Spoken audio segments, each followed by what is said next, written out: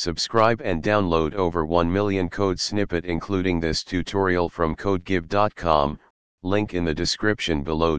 Absolutely, I'll provide an informative tutorial about foods rich in selenium and vitamin E, along with a code example to demonstrate how you can fetch and display information about these foods using Python and a nutrition API. Selenium and vitamin E are essential nutrients that play crucial roles in maintaining good health.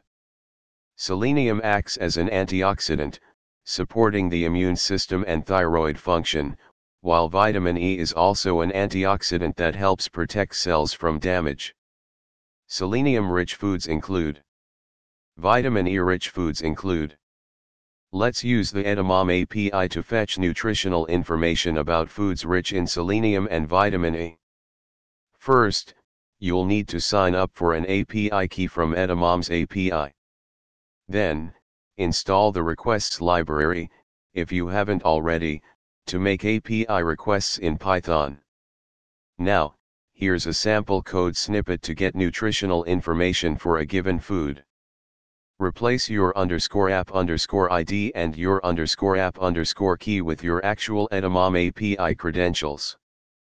This code will retrieve the nutritional information for the specified food item.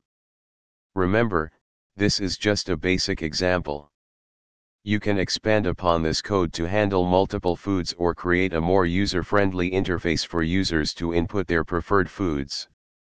Selenium and vitamin E are important nutrients that can be obtained from various natural food sources. By incorporating these foods into your diet, you can support your overall health and well-being. Feel free to explore and modify the code to suit your specific needs or to create more comprehensive applications related to nutrition and health. ChatGPT